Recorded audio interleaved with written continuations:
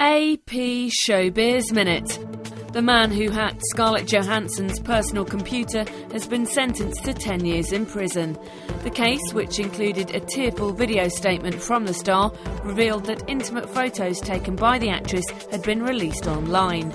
Christopher Cheney pleaded guilty to 9 felony counts, including wiretapping and unauthorised access to a computer. Romeo Beckham is making his modelling debut. The 11-year-old son of Victoria and David Beckham will appear in Burberry's Spring-Summer 2013 campaign in January. He was reportedly handpicked by Burberry's Chief Creative Officer, Christopher Bailey. The sexiest man alive will soon be a sexy dad. Channing Tatum and his wife, Jenna Tatum, are expecting their first child in 2013. The couple, who recently co-starred in the film 10 Years, met on 2006 dance film Step Up and married in 2009. This is Hilary Fox with AP ShowBiz Minute.